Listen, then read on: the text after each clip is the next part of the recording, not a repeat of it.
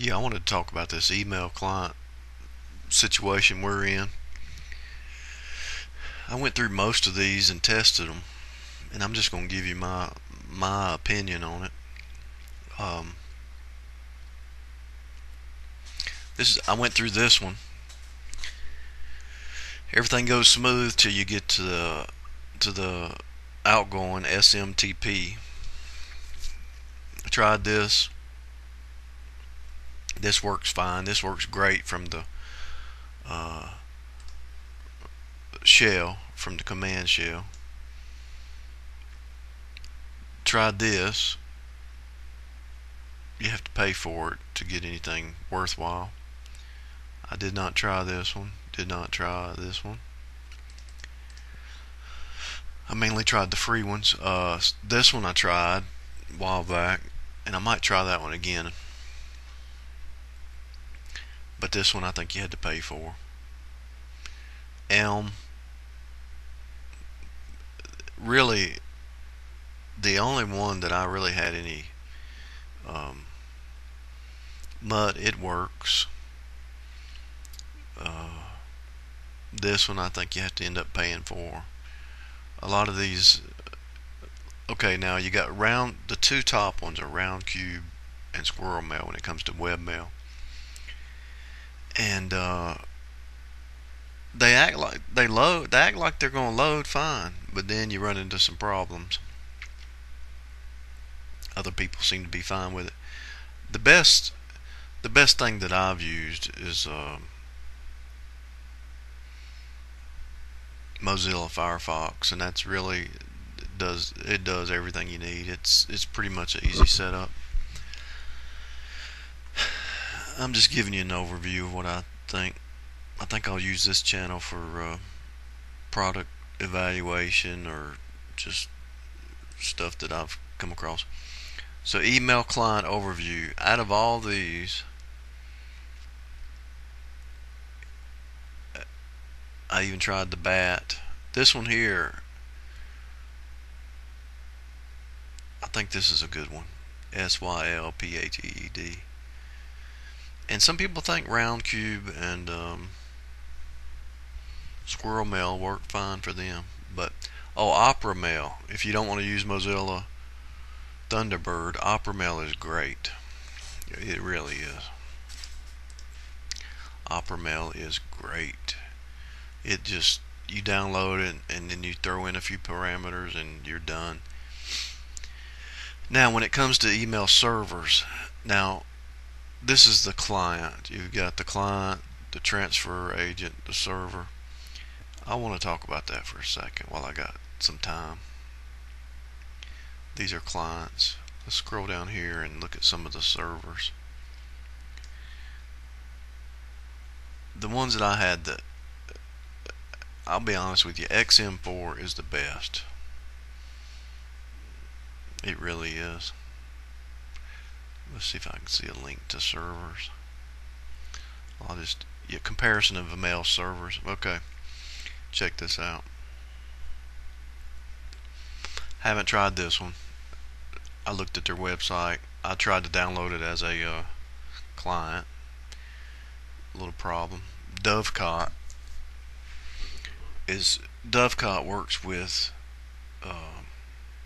Postfix and XM. The best documentation for XM is just type in Debian EXIM4. Dovecot and Debian work perfect together. Let's go down here. Postfix. A lot of people say that Postfix and Debian and Dovecot work good together, but it does seem to work. But when you're trying to use a client, you have a problem. Now, a lot of people don't know this, but you really don't need, when it comes to a client, Webmin here.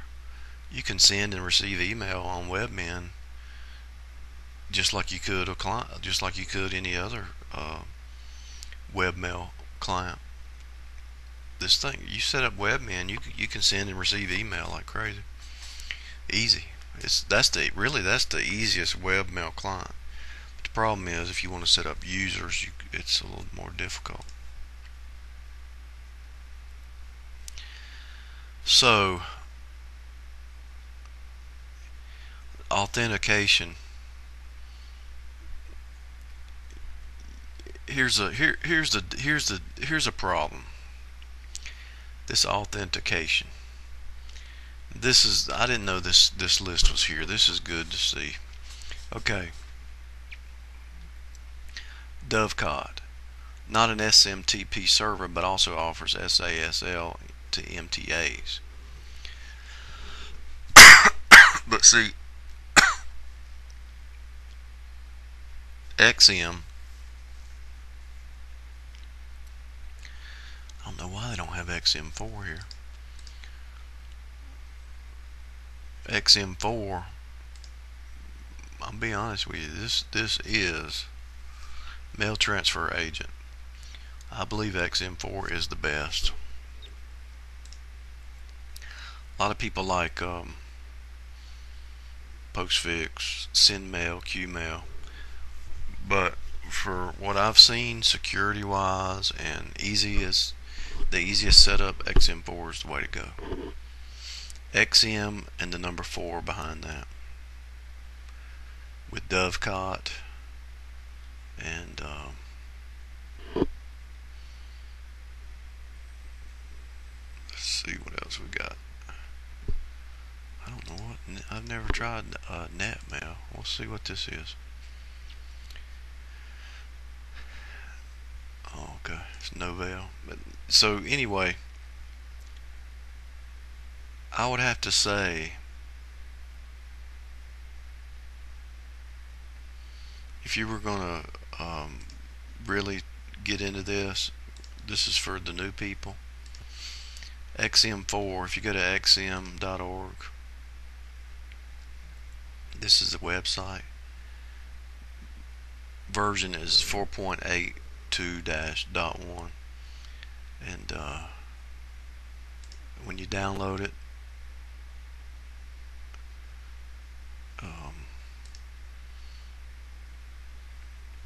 I did not use, really you don't even need to go to this website, because most of your servers will do an automatic load on this thing. If you just type in Debian EXIM4, you really get the best. Let me pull that up for you, because I want to show you guys the best instructional document for this. Let's see if I can find it real quick. I had to go through a few of these, but you follow this and you've got it. What I'm getting ready to, here it is right here. This is the website, wiki.debian.org.exim. This documentation right here is all you need. wiki.debian.org EXIM. Let's see, did I bring that down in the screen there? Yeah. Okay. The biggest thing on this is let me show you the authentication. Really, you have to follow this thing to a T, and you test it as you're going through.